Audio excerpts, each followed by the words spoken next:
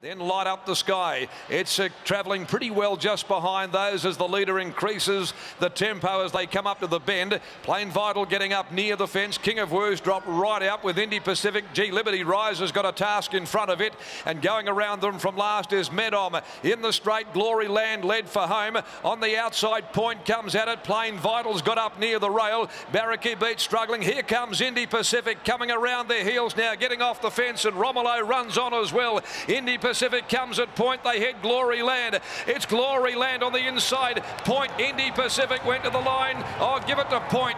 Point, and it wraps up a great day for the Cerise and White. Point from Indy Pacific, Glory Land, and then Romolo running on from Plain Vital. It's a photo though, they've called for it in the last, followed by Liberty Rise, King of Woo, next home Slick Talker, Light Up the Sky, then Luke's Gold, Medom and Barracky Beats after the running of the last. He's in the big one, the Tap Touch Perth Cup, but it looks like Point wins here for Grant Alana Williams. Glenn Smith in the saddle, of course, and guess what? That's Bob Peters and Sandra Peters again. And also blinkers on a grandson of Zabeel. Just no surprise there. It was an excellent performance and a good ride from Glenn Smith. A little bit something back there, Gareth. For G. Smith, yes. For G. Smith. He thought he had the Perth Cup. I'd love to get his comments when we interview him to see if he thought he won, because Jared Noski thought he'd lost the Perth Cup, but that was a great performance by Point. He certainly did think he lost. He got off and said, I thought I won to Grant and Alana Williams, but he gets a bit of redemption there in the last. Indy Pacific was a brilliant run.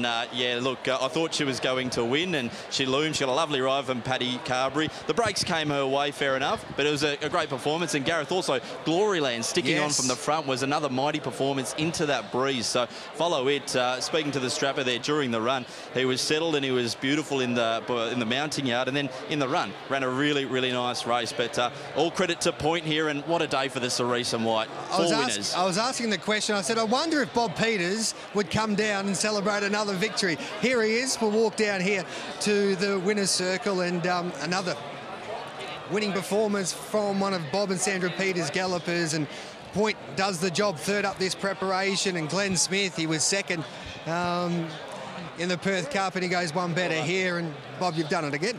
Yeah, thank you. It's nice to have another winner. It's one of your better days at the race. You've had a lot of great days, but this must be up there. It's always a good day, Perth Cup day. It's we've had probably more wins on a day and more stakes wins, but yeah, it's a good day. And you must have been impressed by this horse today, third up this preparation, given a gem of a ride by G. Smith. Yes, he was very strong and tough to the line today, which he wasn't last start, and I thought he was a bit disappointing last start, but he did it well today. Congratulations, another winner. It's been another big day for the Peters family. Enjoy. Yeah, thank you.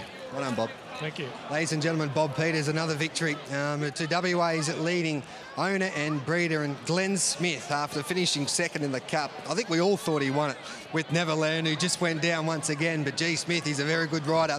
He's basically the second pick for the Peters camp behind Willie Pike, and Point does it nicely. Third up to win this prep, Mark. Yeah, great to see G. Smith get a win, especially after that narrow defeat. That'll give him some happiness and some joy heading into the new year, getting the last winner at Ascot for 2016.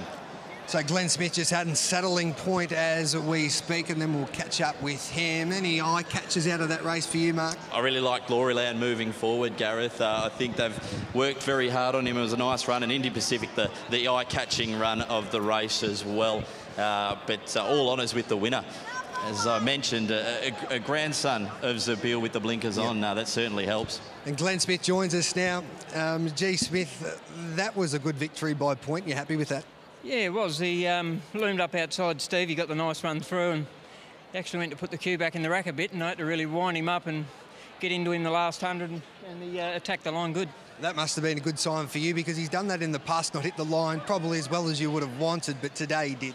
Yeah, maybe with the blinkers back on, and he was a little bit sharper. He travelled a lot better through the run, and just that last 50, he really knuckled down when that other horse got along beside him. So, no, it was a good win. What about the Cup? I don't want to bring that up again, but did you think you'd won?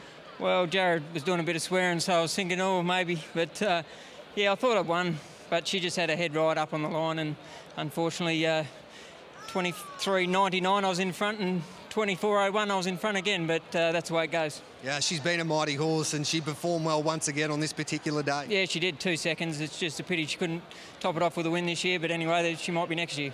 All right, mate. Enjoy going back to Bunbury, and we'll catch you again shortly, mate. No worries. Cheers, mate. There we go. Glenn Smith winning the last with point, and he just misses out, of course, in the Tab Touch Perth Cup, and with Neverland just going down to Star Exhibit. And, of course, Glenn Smith was the man that rode Star Exhibit in the ATA Stakes just last week. And he